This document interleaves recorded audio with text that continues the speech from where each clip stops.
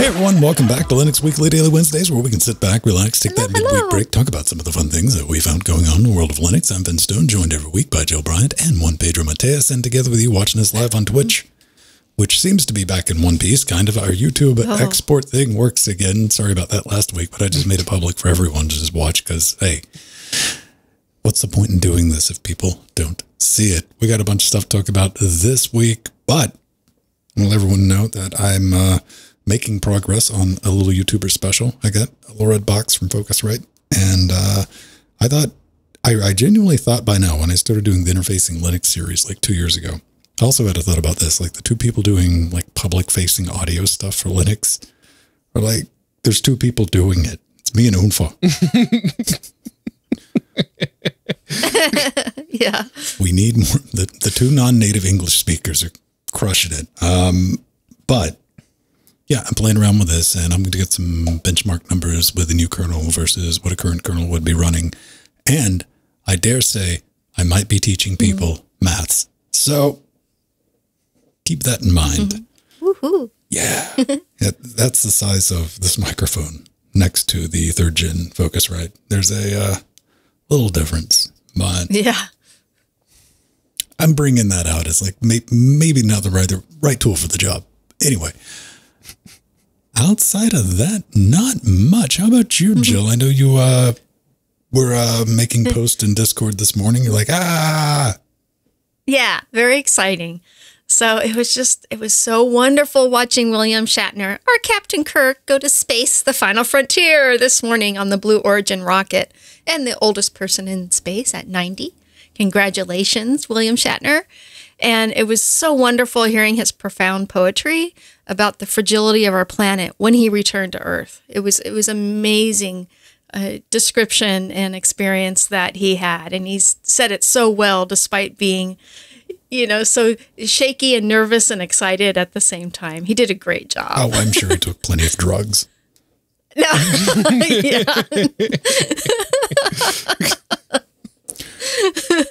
Pedro, what have you been putting in your ears? I have been putting things in my ears I cannot deny. Yeah. I've been putting the ZN Pro X's, which are basically the pair of in-ear monitors that the YouTubers seem to agree is like they're cheap, but they punch well above their weight. And when I first put them on, it's like, where's the bass? It's like, I can hear the high ends. The high ends sound amazing, but where's the bass? And then I realized, wait a second, these have the little rubbery things. You got to shove them into your ear canal. It's like, okay, there's the bass. Okay. Yeah, just suck them in. Once they were in place, they actually sound very good. They sound almost as good as these AKGs that I have on my head right now. So, good job, KZ. Now, I'd ask a very important question. Show me the 3.5 millimeter on the end of that. 3.5 mil. Right about here. Right. Now, the reason I asked that, if you have in-ears, or even if I have these studio monitors on and I'm in here working on a mix or something like that for multiple hours, I forget I have them on.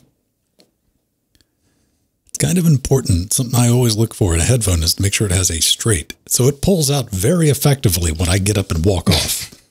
Yeah.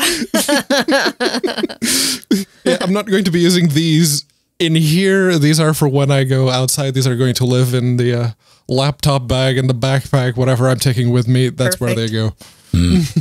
Well, I hope you do enjoy them. Okay.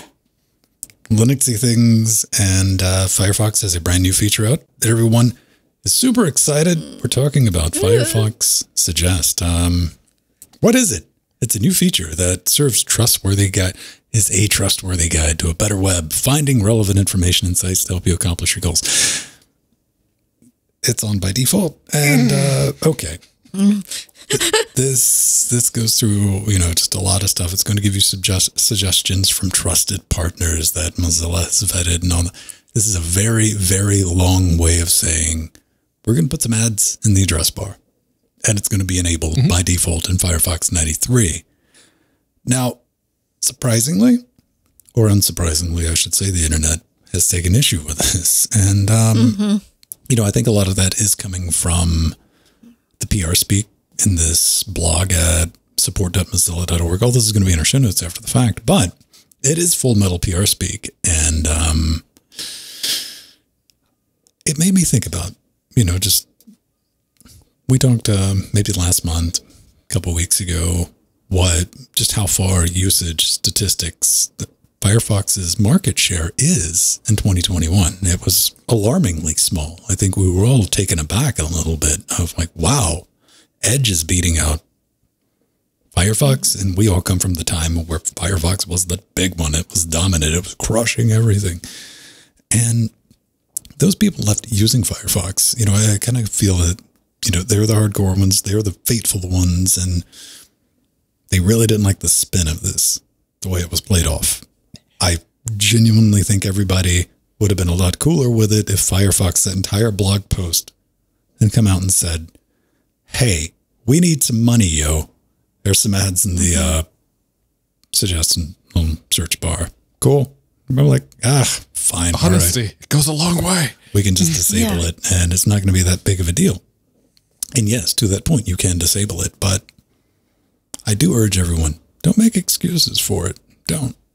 I mean, it is what it is. And, you know, it takes money to make a product. And that's what Firefox is, and arguably a very good product. I mean, they've done some very questionable things, you know, getting rid of the, effectively the, hey, we're doing cool stuff for the internet department. That kind of got disappeared. And I was sad about that. And I think a lot of people were as well. But, you know, when it does come down to operational cost for the, see, I'm not 100% on like, what is the Firefox Mozilla Foundation, exactly what is what, but I do genuinely wonder, you know, because no one's ever came back and hit me with this, the need to have headquarters in Toronto, London, Paris, San Francisco, and Portland.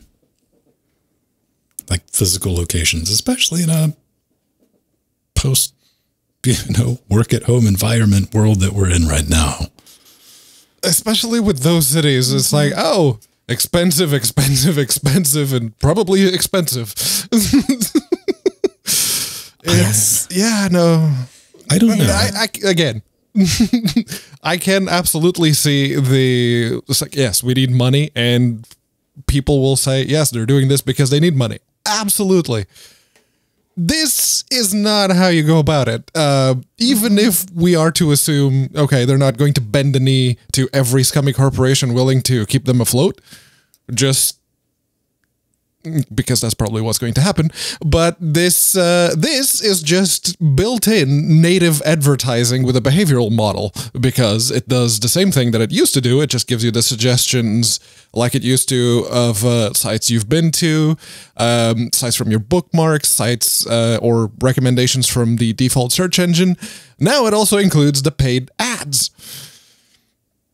I don't want to reward this kind of behavior. I don't. Yeah. But I do like Thunderbird. I do like Thunderbird very much. So I'm not going to say, you know, stop using Firefox altogether, because I do want there to keep getting developed, at least till someone else picks it up. Then we'll talk. Well, I know one thing that we learned week before last, when we went into the Firefox experiments, and we all found out, like, wait, we're in some things I didn't know. I was in 3 of them that I had no idea. Which isn't strange, but you know, they've also been testing, you know, giving Bing search results to like 1% of the audience.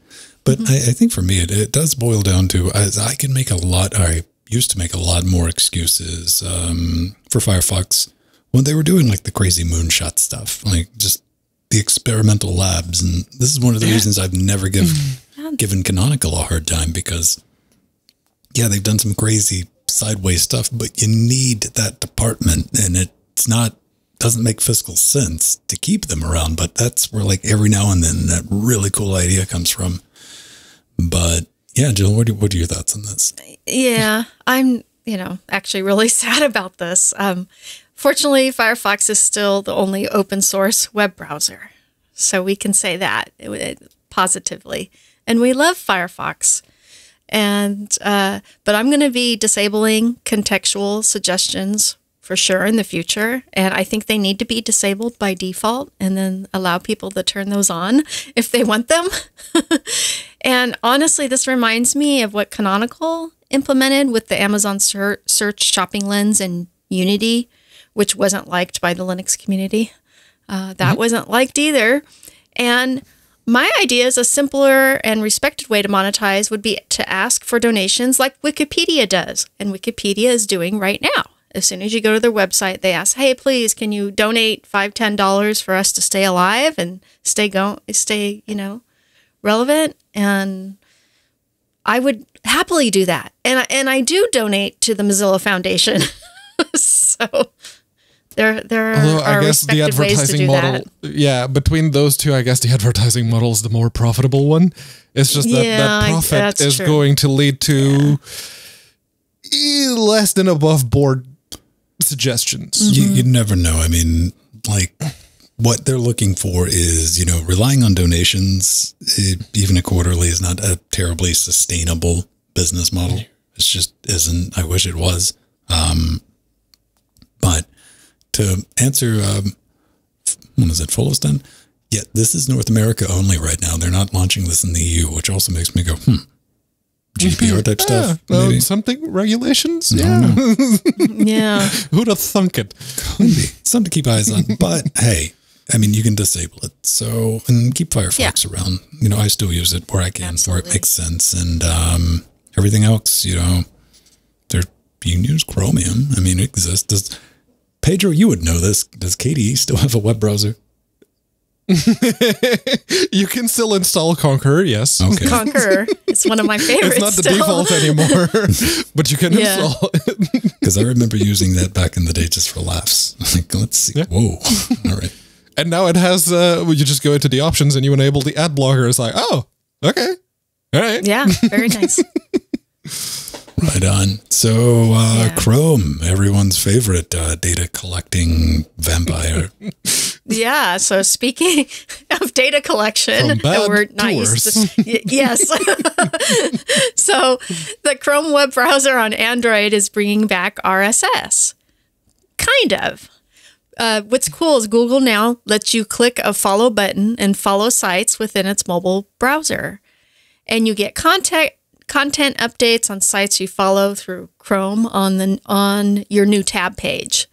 And actually, this works really well. And it is nice to have your own customized feed on your Google search tab along with Google's personalized search results. And it's actually really, really easy to enable. It shows up in the follow button shows up in the hamburger menu on the stable version of Chrome for Android.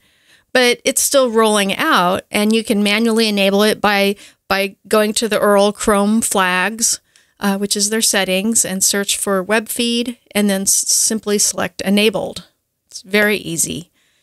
And what's really cool is then you can manage your follows by turning specific websites on or off. So if there's a lot of sites you followed, like I've already followed about 50, and then I realized and went back, oh, I don't want to follow that one right now. It's easy to turn it off. And it's just it's really nice because we haven't had RSS features in Chrome in a very long time. We did at one time. So Pedro, it's nice that they're bringing these back. Grab your PVR, get on your Fixie, put on some Arcade Fire, and go subscribe to some RSS feeds. Not anymore, no. But I too was one of the people that when Google, relevant, decided to kill Reader. You remember that? Their aggregation service that collected all of your RSS feeds if you so chose. Yeah, they killed that. And now they're bringing that functionality to Chrome. I look forward to it being axed in 3 years and angering a whole new sleuth of people. Oh, come on. When was the last month that Google killed something? I remember there's entire websites dedicated to that. Yeah. I remember going through the RSS Google feed reader, and when it was all gone, when it was done, I'm like, oh man, I got to reset that up all again on another service. Find another RSS aggregator, and good luck. Yeah. See, the trick is to have never relied on RSS feeds in the first place. Oh, no, I love them. Well, you see, you enjoy having your emotions played with. I, on the other hand. Well, I use services that I can export, XML, export my RSS feeds. Bypassing all that, just not using them. I never got into the RSS, podcast, but as far as like news and stuff like that, even back in the day, like the precious that I was carrying around that was very guarded was my bookmarks folder, because that was my click. Hey, there's all the news sources, and I would have that semi-organized. These days, I mess with because you have like the super bar, and you have whatever you have on. It's called in Chrome, just the URL bar. I have the first two letters of every site that I normally visit. It's probably like maybe 50 or 60. Like, okay, enter, enter. It's just that's how I roll. I don't know.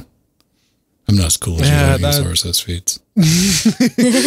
The one RSS thing that, besides Reader, that really disappointed me was the KDE built-in one, the default Plasmoid. Oh, that allows you to, you just drag and drop RSS feeds into it, and it starts showing them to you. I had a significant collection, and it's like, okay, I want to export them. You can't. Excuse you? Yeah, you can't export them. Oh, it's no. just back in the KDE 4.0 days. So it's like, okay, we're done. Here's what I want. I want somebody to go drop an RSS feed from a podcast into that and see what it does. Yeah. It gives you the thumbnail if you set one and the titles. You've tried it? Yeah. Yes. Yeah, I used to have LGC as one of those. Yes. In this new feature. In this the new one. I did Linux Gamecast and got the LWW and LGC weekly links, and did it for several podcasts actually. There you go. All right, let's talk about the most boring story we have this week, and it's barely a story, but hey, we'll give it a mention. Is it Linux? Yeah. So this is really cool. Something also, this is actually happy. So one of my favorite distros of all time gets an update this week. Woohoo! So it's Debian GNU Linux 11.1 Bullseye has been released. And this is the first point release of the Bullseye series with 24 security updates and 75 bug fixes. And what's cool is these 99 updated packages make it so much easier to deploy the latest version of Debian on new machines because you don't have to download hundreds of updates after installation. And you can update your existing Debian Bullseye installs easily, just like all the previous Debian installs, or download the live and install ISOs. And I had actually a lot of fun with this. Pedro, tell me about your fun you had first. I didn't have a whole lot of fun, to be honest, Jill. Oh, you did. I literally just throw it out. Yeah, 1, 2, the middle one. There's 3 boxes to me. PC's under my right side here, but 2 of them were running 11. They were updated. They didn't blink. There's another box under this corner of the desk for the audio. Updated, no problem. Then we got the broadcast box over here. It updated and it rebooted. Everything worked. I think that was a total of maybe 5 minutes. Awesome. Yeah, no, I pulled the T42.5 down from the shell. It's like, ooh, there's a thing. Run the full upgrade. It's like, changed version from 11 to 11.1. Oh, there we go then. Yeah. All right. Ooh, cool. Sweet. Delightfully boring. That's what Debian's about. That is our motto. Yes. The good kind of boring. And that's why I run Debian. Debian stable. So I actually installed Debian 11.1, the LXDE ISO in a VM. And honestly, I have to admit, this is the first time that I have installed Debian using the GUI installer. And it is sweet. It's the Calamares installer, and it's one of my favorite Linux installers. So it's honestly the first time. I've always installed Debian with Jill, Flea. It doesn't count. You installed it with a VM. That doesn't count as an install. That's only 0.5 of an install. I know. I was quick and dirty because I have lots of computers in here I want to update, including my 486. I want to see how long it takes to install Bullseye on my 486 or one of my 486s. Listen, Pedro, some people have more time than others. I mean, sometimes I start questioning what I'm doing when I grab a laptop and it takes like 5 minutes to do a simple thing. It's like, maybe I shouldn't be doing this. Yeah. See, I genuinely have thought about like getting like an Ultra 5 or an Ultra 10 out of my spare room. Oh, yes. Like, okay, kids, this is how you install. This is how we used to install Linux on them back in the day. Let me teach you about the open boot problem and all the moon commands on the keyboard. Then I realized that, no, I hate myself that much. Not going to happen. Yeah. Yeah, FX Boy Forever says we'll look forward to the results of that next month, Jill. Yeah, so true. And I have about actually several hundred retro computers with Debian installed on them. We get it, bro. But, you hoard.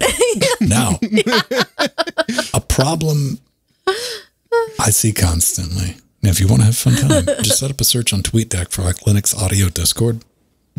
It never ends. It's just a constant stream just running down with people going, man, there's no way. It's impossible. Discord, you need to fix my inability to use Linux correctly. Come on, Discord. How come you haven't fixed my inability? That's not what they say, but that's what they really mean.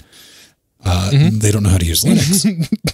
So they can't figure out how to get audio from screen sharing back into the channel itself. And that's Discord's fault for them not understanding how to use the tool in front of them. Right, Pedro? Mm-hmm. I think somebody's going to try to file. I saw that tweet too. It's like, oh, I wonder if Ben's going to say something. Well, I don't know if you replied to him, but Pedro, here it is. Pedro Mateus. That is one of 20 a day. That one showed up on the Linux Gaming. That's why I saw it. Okay. that was the taste. That is... Hey man, audio doesn't work on Linux. So yeah, I guess we go from the, the boring part of Linux to the not so boring part, the questionable part of Linux. But yeah, no, as much as we mock, Pulse Audio has been basically, that's how we started doing this. And it is very much in a usable state. But if you want to do something a bit more involved, like say setting up virtual syncs or virtual sources and then tying those virtual sources to a virtual sync that you can just feed to something else. PACMD? Yes, you could use PACMD like everyone else does, or you go to Google, you type how to, then it tells you how to, you do that, and then it goes, oh, there we go. But don't you just kind of like grin sometimes, Pedro, when you open up the graph manager and you're like, click, unclick. Yeah. That jack does have its advantages. We can't hear your pulsy problems from our jack-powered ivory tower is what I'm trying to communicate. But with Voicemeeter, you actually have a GUI to create the virtual syncs and the virtual sources and then tie them together. You just point which one you want to go where, and it's like, oh, that's nice. Not actually having to learn the syntax for the CLI is very much appreciated. I've been screaming that we need more GUIs for everything, so I'm glad it's actually happening now. And I do have one request, though, because Pulse is all very well and good. Can we be sure this is going to work when, Pipewire becomes the thing? See, you say that. That's up to Pipewire. If Pipewire works correctly, yes, it will. Yeah, because it would just be a drop-in replacement and it would work. But please, we've all been around long enough to know that that's not going to happen. I like seeing something like this mainly because it uses the language of Voicemeeter Banana or whatever it's called. On Windows. And that's going to be searchable and people are going to find it, which is fine.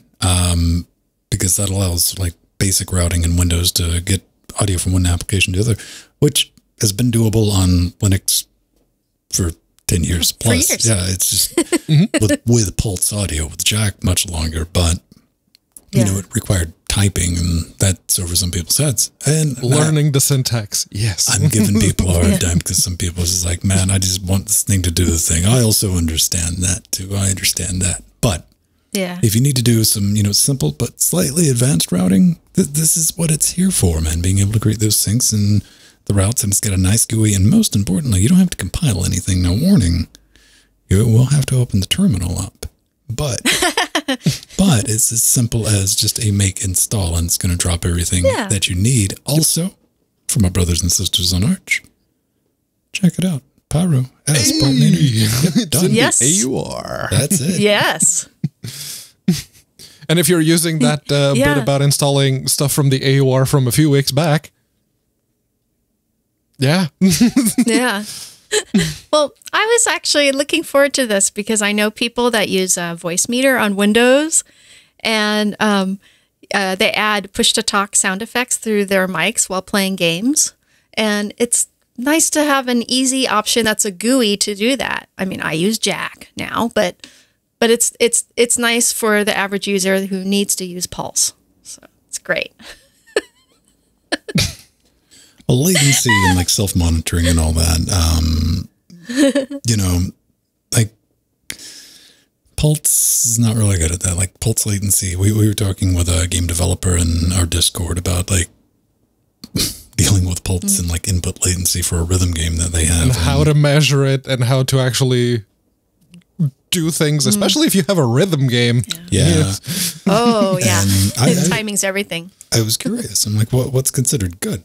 Not really. Like I've played DDR. That's about it. And like 50 milliseconds was considered optimal, somewhere in there. Mm-hmm. Pulse might be able to pull it off. Might.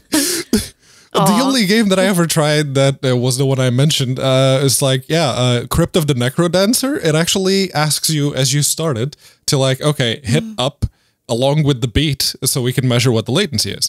And it said like, oh, you have 21 milliseconds latency. Okay, I'll take your word for it. Well, one of the fun things, I didn't have the heart to bring that into the conversation, was every time you plug and unplug one of your USB audio decks, you're going to get a different latency reading. Mm-hmm. Isn't that supposed to be fixed with 515? Stay tuned for the upcoming Interfacing Linux spoilers. So, Finn, at least we don't have to worry about the days of OS or eSound. OSS worked. I mean, I still use OS with Winamp or XMMS. At the end of the day, I try to, like, everything's using ALSA at the end of the day. It all boils down to ALSA. True. And there's still people out there in 2021 that I've been asked these questions, but how do I do this directly with ALSA? You don't. LGC cares. That's why the abstraction exists. Yes. Yeah. Don't. Yeah. Ubuntu, not Fame, but Frame. Yeah, so Ubuntu has been framed. Woohoo! So, but no, really, Ubuntu Frame is an Ubuntu Linux distro for the Internet of Things, but more specifically aimed at digital signage and kiosks. So Ubuntu Frame makes it easy to build and deploy graphical applications for interactive kiosks, digital signage, or any other products, that require a graphical output. And it also comes with an integrated direct rendering manager, or DRM, and kernel mode settings, KMS, to backup displays. And this is wonderful. Ubuntu already has the Ubuntu Core Linux, which is also used for Internet of Things projects, but this is specifically aimed for signage and all things that are visual. So, and they both will be supported for 10 years, which is awesome. LTS. That's like for an underlying operating system. I mean, I guess I get it, but like, there's some really good, robust signage applications that have been around for a long time for a Raspberry Pi. Yeah, that work well. Yeah. With a lot less overhead. Yeah. Than you said. Yeah. But you know what? Because Ubuntu Frame uses snaps, it's easy to upgrade. And also requires more resources. A lot less overhead. Yes. I know what I said. I'm saying something positive for snaps. But there's no such thing.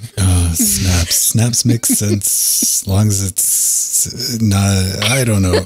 They exist. Snaps. Hire me for marketing. They exist.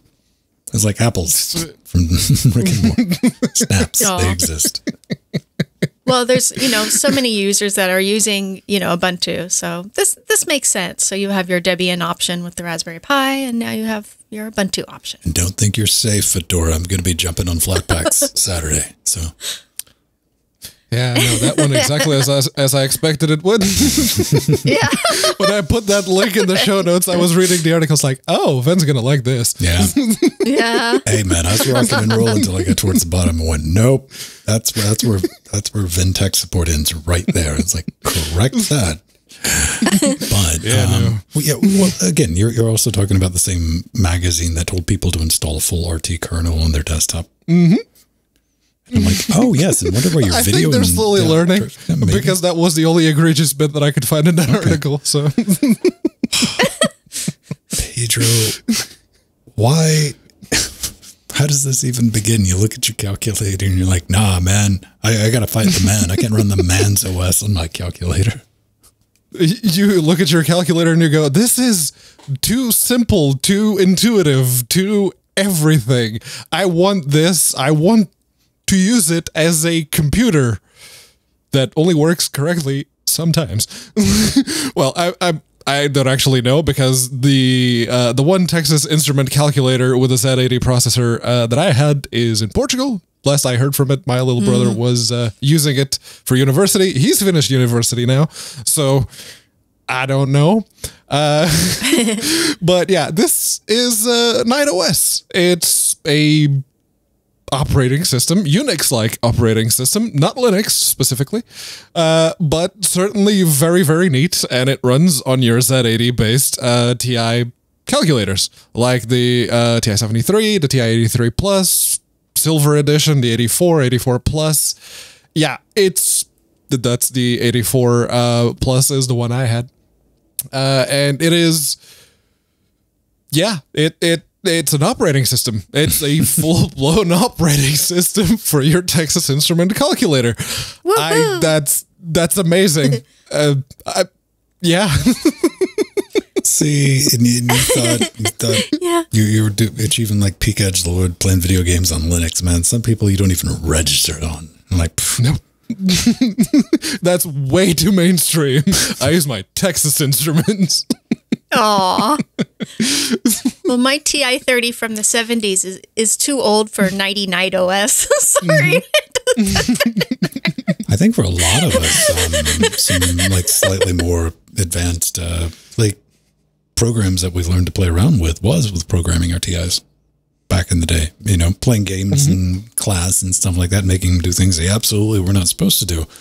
I know for me, it was it's something to play around with. So I like something like this existing. Also, I still find it incredibly impressive that those calculators were 30 years ago 70 pounds. And if you go to buy one today, still 70 pounds. 70 pounds. Yeah. They went up in price. Even the Casio graphic calculator that I had for they were like over 100 now.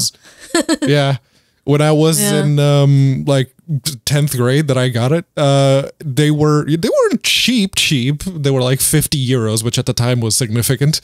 And now they're easily 3 times that if you go looking for one of them. So no. Yeah. No. Yeah, I'm going to actually pick up a more modern graphing calculator because I have all the vintage Texas Instruments calculators, and so I really want one of the Z80 chips so I can play with this OS. I have put Doom and Mario and Tetris on one of my old calculators. Oh, yeah. I did run Doom on the Casio just because I had to. It's like, okay, can I do this? I just followed the thing. I can. Neat. Well, you had to be like a normal person and run your TI emulator in your 3DS. Yes. This exists. So, good news, everyone. Good news. This is our favorite segment. Microsoft loves Linux. The best part of Windows 11, according to Ars Technica, is the revamped Windows Subsystem for Linux. It's finally easy to install because previously it required being above room temperature and possibly a pulse. Microsoft has helped out. They filed it down a little more. And it offers automatic sound and graphics support. Look at it. It's so blurry. Aw. So what do we get? Well, one, it is easier to install. They put it in the Microsoft App Store because, hey, you don't have to worry about typing things. You don't have to open one of those big spooky terminals, and I guess that's going to help some other people out. And a couple of, no further arguments needed. You just get the hyper. You can do WSL install if you want to do it that way. You can get a current version of Ubuntu, and I think there's some other stuff floating around in there. And you can install a second distribution on top of your first one. It's not going to uninstall it now. That's pretty neat. Graphics supports the big story, though, and sound and graphics. So you're going to get Wayland. I don't know what they're going to be using on the back end. For audio, I'm assuming Pipewire. It might be Pulse Audio, but apparently it does work. I've seen multiple people report on Twitter that, I have sound running in Linux and Windows. It's so... Well, they made it simple enough. So you're saying the meme is going away. Yeah. They're going to get very disappointed, man. I guess good on you, Redmond. I mean, you nerfed it to the point to where Windows users can make audio work under Linux. Yeah. Windows users get to experience what everyone else using Linux has figured out a long time ago. But hey, welcome. Took you long enough. You can get a ZFS up and running on it. Yeah, I mean, I don't know. I don't understand. I haven't been sold. I don't have Windows to have a need. No, I could understand if I was stuck in a Windows environment at work or something like that, and I couldn't get the go ahead to install Linux, but they're like, yeah, WS. I'm like, done. But outside of that. Definitely. Yeah, well, a cool thing that happened this morning is that Microsoft made the announcement that they're making it easier to install WSL through their software center now. So that's a first that just landed this morning. And but what's cool is, the best thing about Windows 11 is Linux, says Jim Salter, and this actually doesn't surprise me a bit. But you still need bare metal Linux to run a LAMP or a LAMP server to communicate with other systems on the network. WSL hasn't reached that point yet, but it probably will in the future. And what I like is Jim Salter in the article sums it up nicely and states that Windows Subsystem for Linux G in Windows 11 eliminates a lot of pain points for fellow Linux users trapped in Windows land at work, as Ven was saying, as well as offering the easiest way possible for newbies to get their feet wet and try new things. So I thought he summed it up very nicely there. Maybe Microsoft's going to be the one to make Linux user-friendly. And I don't like using the term user-friendly because I find Linux to be perfectly user-friendly. Then again, I find HP UX to be perfectly user. Solaris could take a minute to figure out, but you have user-friendly or people who claim they're user-friendly, and then they go out of their way to be as unfriendly as possible. I think at the end of the day, it boils down to this is my analogy, and I'm not going to use cars. I'm going to use video game controllers. You have the two types. You have the person who's playing the game like, man, I got to get better. I got to work. I got to learn some new stuff. I got to improve my game. Then you get the person's like, this controller's broken. Is that accurate enough for everyone? Yeah. That's how I see people coming at Linux. They're like, oh man, I got to reset my skill set. I got to learn some new thing. And that's when you're supposed to get excited. You're like, oh yes, new stuff to play with. Let's do it. And like, oh, I got to do some weird hacker things. No, some people aren't supposed to that. You have to learn some weird hacker things that you got to do and to get something to get set up. And I've seen somebody say this, like, it's maybe if I did some of that cryptic stuff, to which I retort, oh, you mean learn how to use the operating system? Oh. Ven, if you install rat poison as a window manager, then you could scare them away from Linux. Well, I mean, you would scare anybody away who was trying to be productive. Yeah. No, actually, I'm quite productive in rat poison. Sure you are. So, hey, if you want to support what we do, you can do that by becoming a patron over at patreon.com/Linux Gamecast. That's where you lovely miscreants can get some cool stuff, rewards. We get a bonus show that we put out each and every week, access to our Discord, and a couple other behind-the-scene things. If you're curious about audio stuff, I do that series, Interfacing Linux. Somebody's got to do it. You're going to be getting a sneak peek, some number digits, and everything that I go through with that. Also, if you like these shows, there's a lot more for them, man. There's a beginning and an end. We call it the Pre-Super shows, and on Saturday, an hour beforehand, but we make available live and uncut series in podcast format and video for patrons for helping us out. But, as always, live stream's always going to be completely free. We have IRC. It's even tied into our live chat, so Discord, IRC, and Twitch can chat with each other anytime they want. And stick around for your name in the credits, because that's how we kind of thank you. There's a wall back here. I'm not going to tell you how you end up on it because I'm running out of room. Also, Pedro and Jill, they got like a little wish list if you want to buy them trinkets and make them talk. You know, you're sitting around, you're like, man, I need some new things for a voice text message. I'm going to, here you go. And they'll read it out. You can record it and terrorize your local neighborhood with a loudspeaker. I actually went through my wish list and I sorted everything that was like reasonably priced. I sorted that by, price. So yeah, that's what I do too, Pedro. Best of luck to everyone. Now, let's start with some cinematic pie. Yeah, ultra wide. Some metal pie. Well, it's kind of like cherry pie. I don't know. It's either that, okay, it's cherry pie, or it's a bowl of oatmeal that's bleeding. That's it's got some crumb on top, but yeah, it could be raspberry or it's a little too red for blueberry. I mean, it could be plastic. Yeah, it could be. I'm sure the plate underneath is. So, but yeah, Pedro, have you ever looked at your Raspberry Pi? We were talking about overhead, and you're like, operating system. It's a little too much overhead for old Mateus. Yeah, this is awesome. Yeah, there's a bunch of crazy people out there that are actually trying to make something run directly on the metal or the silicon, however you want to describe it. We've talked about this before, but it's a thing now.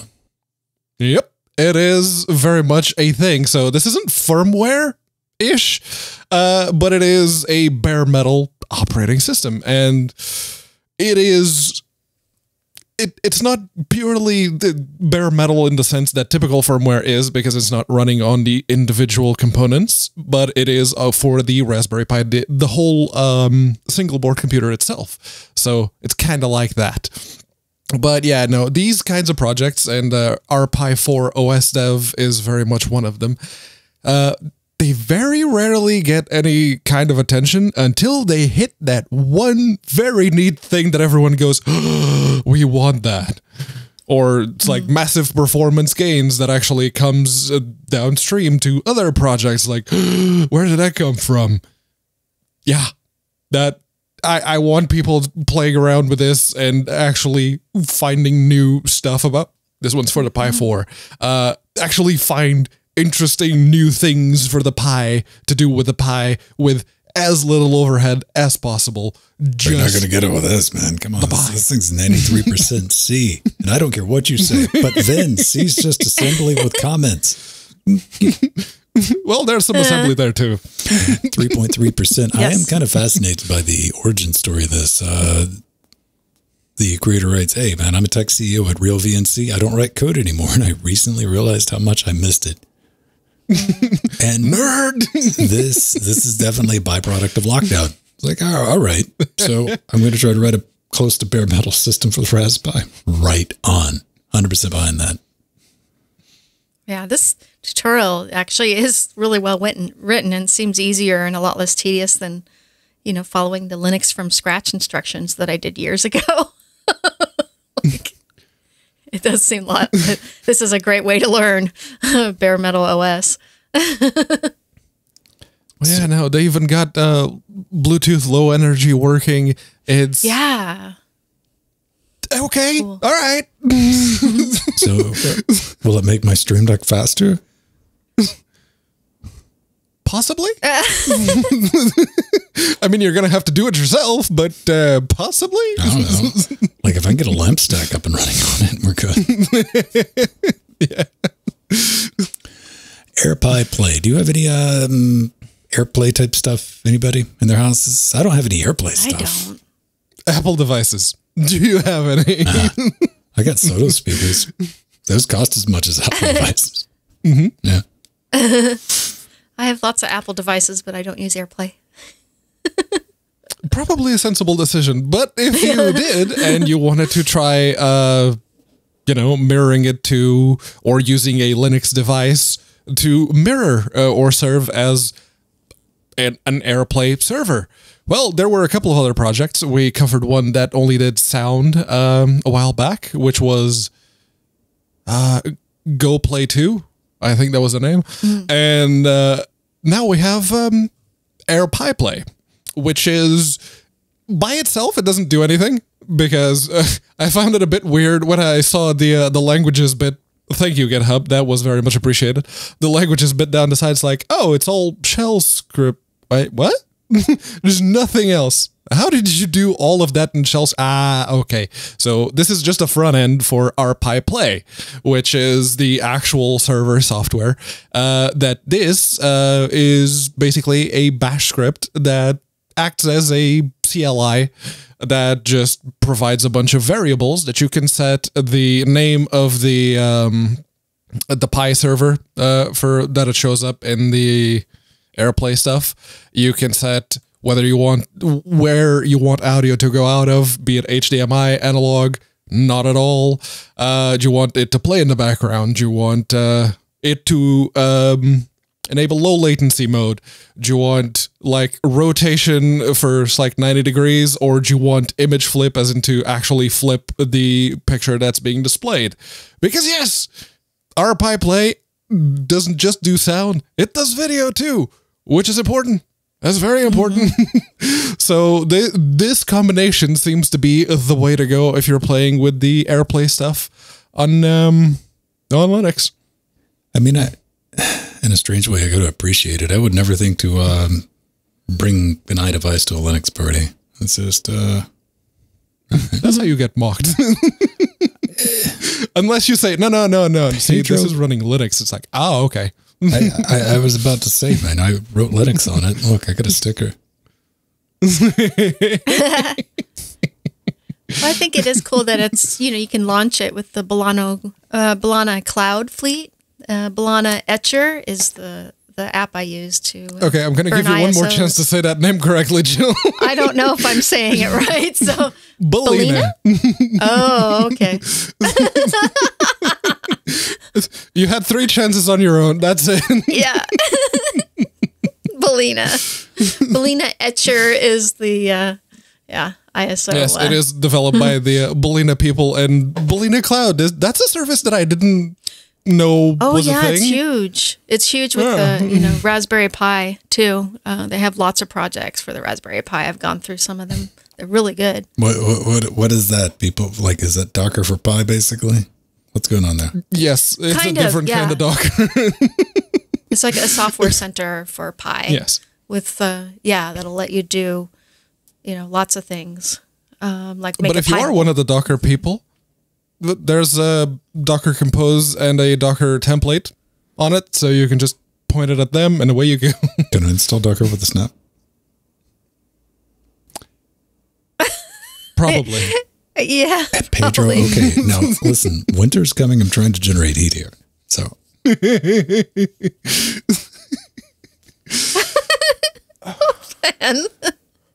running out of time, everyone. We got to get out of here. Hey, if you want to get a hold of any of us, really, just head over to our web zone, linuxthemecast.com, smash that contact button, fill out the forum, select the right show. This one happens to be LWDW, and we'll get back to it. We might even read your question, comment, hint, thought, allegation right here on this very show. But that's going to do it for episode 296. We got to pull up some music and roll them credits. Here it comes. Awesome. Aw. Well, we have some new people in chat, too. Deep to Deep. I like that name. Deep to Deep. And RWX Rob. And let's see. Silent Procyon. And we got Steve. Yes. Steve watches the whole boring thing, but Jill's like, man, I ain't got time to watch your boring Steve's stuff, biased. Steve. Oh, Steve's biased because his wife is on the show. Doesn't sound like a balanced relationship to me, buddy. Well, thank you everyone in chat. X-Boy forever. FX-Boy, X-Boy forever. FX-Boy forever. Sorry, FX-Boy. I messed that one up. Arthur, and we'll of see course. you next week, everyone. Bye.